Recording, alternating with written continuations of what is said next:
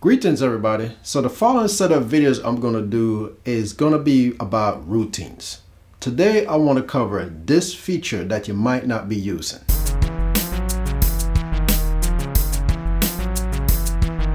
Okay, so let's just dive on into the app. So if you haven't gone to routines yet, you have to make sure you click the three lines at the bottom that says more. If you're still using the older version of the app, then you have to go to the top left corner to click those three lines, which is going to take you into the same settings where you can find routines.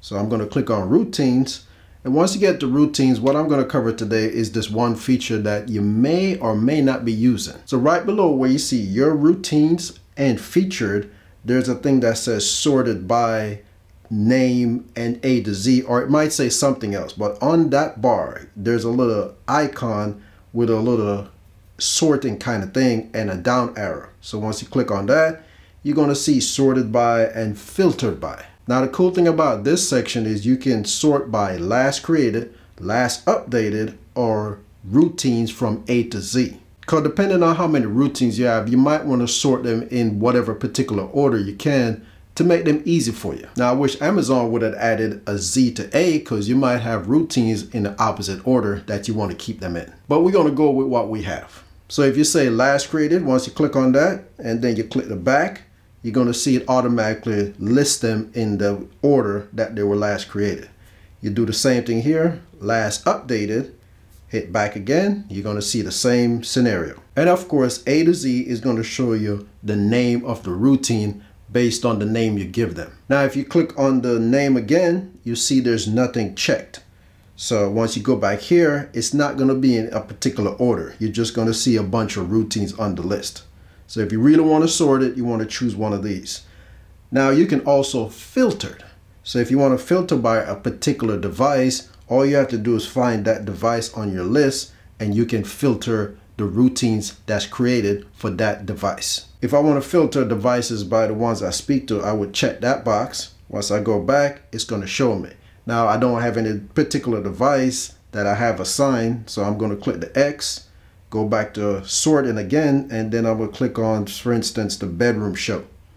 Now once I click on the bedroom show, I go back, it's showing me that after the alarm, it's going to do the weather report. So I know I have that routine set up for that particular device. I'm going to click X again, go back to the sorting icon, and then let's choose another one, say the living room show.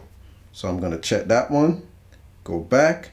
So as you can see, I have 4 routines set up for that one particular device. So if the living room window is open or closed, that echo show is going to let me know. And if the back door is open and closed, it's also going to let me know by making announcement, because that's what I set up that routine to do.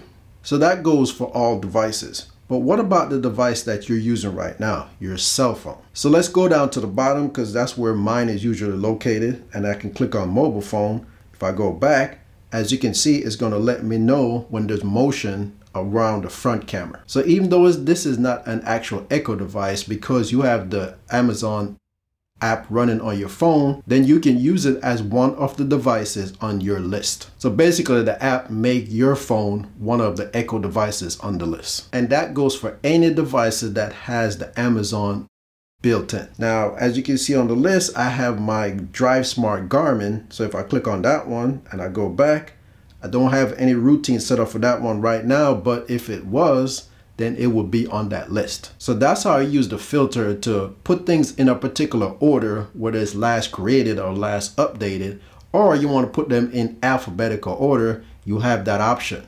But if you want to narrow it down to find out which routine is assigned to a particular device, you just choose that device and it will show you any routines that's set up for it, which is an easy way to also get rid of a routine on a particular device instead of just going through the entire list.